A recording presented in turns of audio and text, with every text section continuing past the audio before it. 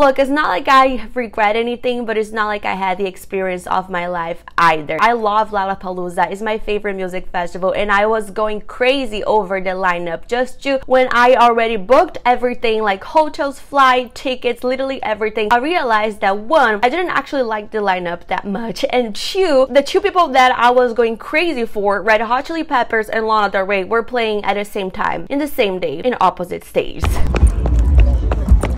I just came back from Chicago and straight from Lollapalooza to the Eras tour. I recovered, I'm feeling well, I did my skincare, and now I'm here to tell you everything about my Lollapalooza 2023 experience. Being broke is so humiliating. So this was my second time going to Lollapalooza, right? And it's not like I wasn't broke the first time. No, it's just that this time I was supposed to share a hotel room with 4 friends. So I was going 4 girls. My friend would sleep with me. My friend's friend would sleep with her. 2 king size bed. Perfect girls trip vibes, right? But my friend who booked a hotel for us, and she was an angel for that, by the way. She literally saved our ass. My friend who booked a hotel for us, she had a discount code for a really good hotel. It was Chicago at I don't remember the name, but I'm letting here on the screen. It was a really good hotel right by Grand Park where Lollapalooza happened. So far so good. But for us to get this discount, she would have to book from Thursday when the festival started through Monday morning. I forgot to buy my airplane tickets. I forgot to buy my tickets to go to another state to see a festival. I just forgot that I had to fly there, and I bought my tickets last minute. I don't know who needs to hear that today. Do not buy your flight tickets last minute. Do not do it 2 weeks ahead. Do not do this a week ahead, because you're gonna get fucked. First of all, overpriced. I was refusing to fly Spirit. No, I get, am I broke? Yes, but I have bone dairy, so I was willing to pay a little bit more. And it was just I swear to God, it was just after I confirmed my flight. I paid $600 to go to Chicago. A little more. Let's not think about that. And then I realized that actually there was not many people I wanted to see. I'm not complaining about seeing Billie Eilish, okay? I would 100% fly and spend all my money to fly see Billie Eilish. And honestly, we're gonna get there. I feel like it was one of her best performances ever. It was the review of her new hair color, so it was a vibe. I'm not complaining. You know, I wanted to see Lana and Red Hot Chili Peppers, so I was like, was it worth it? Because like, I've seen Red Hot Chili Peppers so many times, and I can see them again, and Lana is playing in Outside Lands that is right in San Francisco, like right there. But I have a thing for Lollapalooza, so you know, that was mistake number 1. But that's not even it, because I needed a flight that would make me leave from LA and make to Chicago on time, right? And the earliest flight I could, the earliest / latest flight I could find was at midnight. So I would fly midnight here from LA, and I would get to Chicago 6 a.m. 6 a.m. First of all, I'm not a morning girly, okay? It's like noon right now, almost 1 p.m. and I'm still waking up. Not a morning girly, but that's okay. That's just spoil of me. I know that. But we would check in at 3 p.m. Where would baby girl stay from 6 a.m. through 3 p.m.? At the airport! So I had my first airport nap. That was way more than a nap. I really hope that nobody filmed me sleeping there, because it was very humbling and humiliating. But you know what is the worst part? I did that. I stayed at the airport so I wouldn't have to pay an extra day for the hotel or anything. But my back, after like 2 or 3 hours, like I spent like 3 hours in the airport, and it was still like 9 a.m. I was about to pass out. After spending like 3 hours in the airport seats and the airport floor, my back was hurting so bad that literally I just needed a massage. Like literally, I have scoliosis. It's hard to be a concert girly when you have back problems. I was like, I cannot fucking do it. I cannot fucking walk. So luckily there was a spot in the airport that I was at the O'Hare airport. The big airport from Chicago. Okay, I'm gonna book a massage, and the most reasonable one was like $70, which honestly I could have just all the way through just booked a fucking room. Even if it was low-key, at least I would sleep, you know? Remember I said I was going to Lollapalooza with 3 other friends? forget about that. One of them was one of my best friends ever. Amanda, shout out to you if you're watching this right now. Like, she is one of my best friends. She was my roommate in New York City, and she is obsessed with Lana Del Rey. One day in 2019, when I was living in New York City, Lana was playing in her hometown in Long Island, and my friend Amanda, she wanted to go to the concert, and she literally gave me a ticket. Back then, I didn't cry at concerts, but that was one of the first concerts that I cried at. Tomorrow never came. Anyways,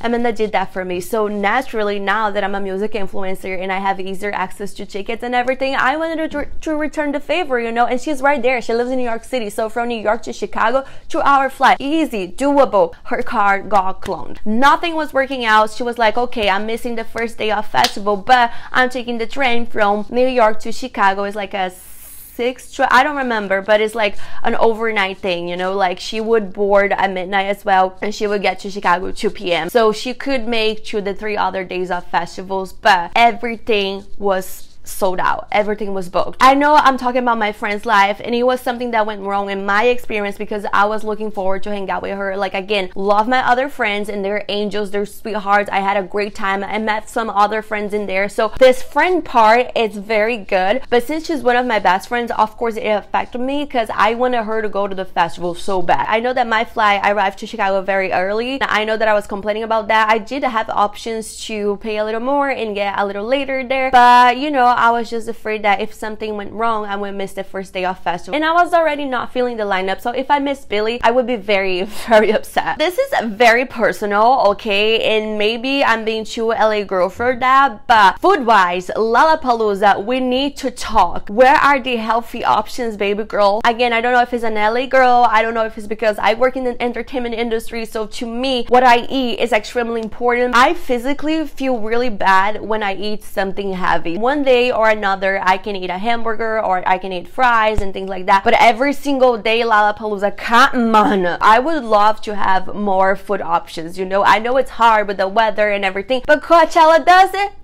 Coachella does it in the desert. So why can't you guys just offer, and that goes for every festival, okay? Why can't you guys offer healthier food options? The first day I ate Shake Shack, which is like, it was my second time having it in life, but it made me feel really heavy, so I had to sit down and enjoy Portugal the Man. I'm not complaining, it was cool, like they're a vibe. I feel like they are a show for you to sit and watch anyway, so that was cool. Vegan fries, come on, I'm gonna eat fries every day.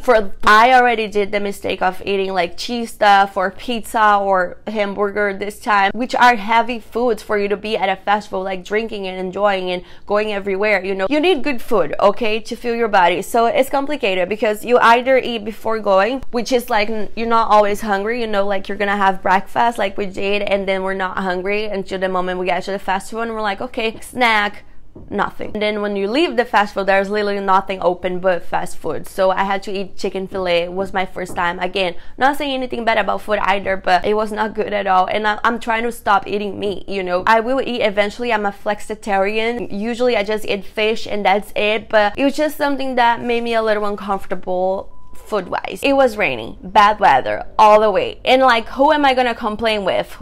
God, what can I do? Nothing. The only mistake that I made, I mean, honestly, I always wanted to go to a festival that was raining because I think it's so raw. The mud, the rain, the raw, like, yeah, I'm here for the music. I wanted that vibe. Did I prepare for that vibe? No. I prepared to be in the sun, everything. I prepared to be in the sun. Brought one jacket, the Lana Del Rey jacket. Amen, because I was a celebrity with that jacket. Side note here. In the Lana day, I was with the jacket and people would stop me like, oh my god, you have the jacket? And I was like, yes, I have the jacket. I have the merch. Okay, I have the merch. I just took one jacket. So I had to use the poor jacket every single day, all the time. My boots. Thanks God I had my boots. Thanks God I had my boots. It's like not a complaint at all, because again, I don't care, but it's just like I'm definitely preparing better for the next festival. I don't know, I just, for some reason, because it's hot in LA, I thought it was gonna be hot in Chicago. Because it was hot 2 years ago in Chicago, I thought it was gonna be hot this time. And it's not like it was cold, but it was definitely raining and I did not pack for that. Okay, let me just have a sip of my coffee, because without it, I cannot make it to the next topic.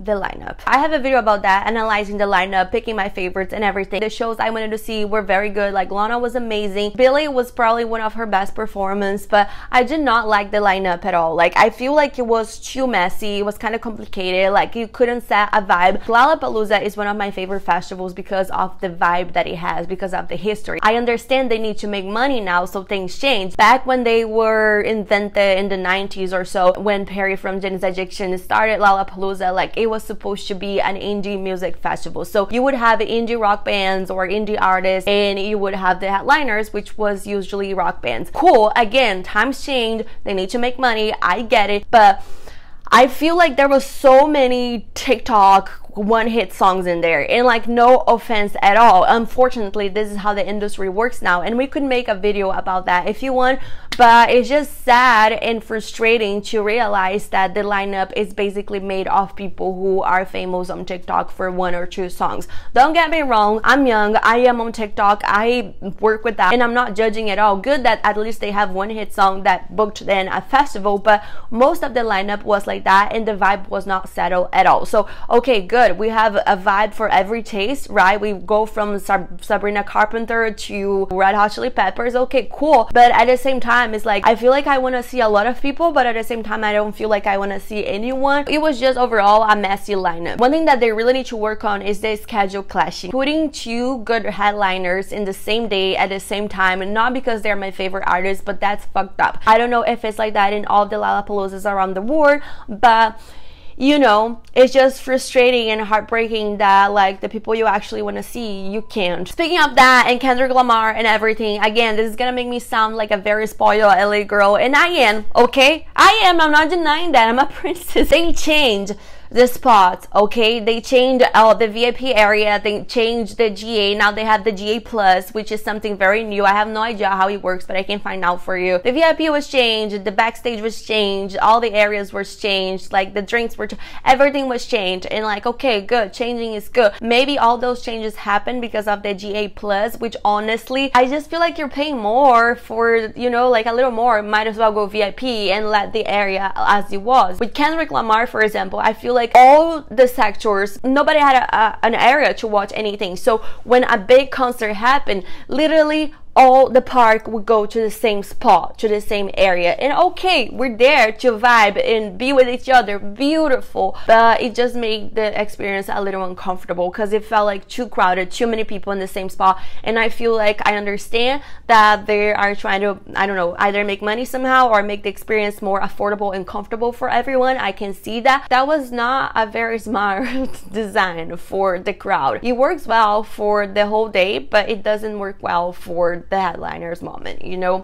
I thought about making a video rating the shows I've been to or ranking best to worst, but honestly, I just saw Lana's and Billie's set fully. You know, all of the other shows loved it, but I didn't see anything fully because either something else was happening and we needed to catch and it was clashing, or either, you know, mostly because my friends wanted to see something, and since I didn't care enough about any of the people playing, I just followed my friends for whatever they were doing, and I didn't see everything fully. Like I caught some big sets, so I can like judge a little well by what I saw, but still it wasn't enough for me to like actually have a full concert experience. But that's it. I just wanted to talk a little bit about my experience with Lollapalooza 2023. Does it make me not want to go to Lollapalooza 2024? No. No, I'm always saying yes to Lollapalooza, always, because the festival has an energy that I like. It's raw, it's in Chicago, it has a beautiful skyline, people are stylish. It's just a good festival for you to be at because everyone is there for the music. But it's kind of hard to be somewhere for the music when it's not even that you don't know the music, because I like not knowing people who are performing. That's how I find out new songs, right? It's not even about that, it's more about like what music, you know, like what's going on, am I scrolling through TikTok right now, you know? Yeah, overall was not good. I was gonna say overall was good, but it was okay. I would definitely be down to go to the other Lollapalooza just for the vibes, but I would have to think this through a little better if the lineup was not the dream lineup. And definitely I don't want to buy my tickets last minute again, but I would think twice, 3 times, and analyze the lineup very well before committing to a big trip like that, because it was a big trip for me. Okay, I'm a college student. That's it. I hope you guys liked the video. If you did, don't forget to subscribe and give it a thumbs up, and if you didn't, I didn't either. I almost didn't make this video. Bye.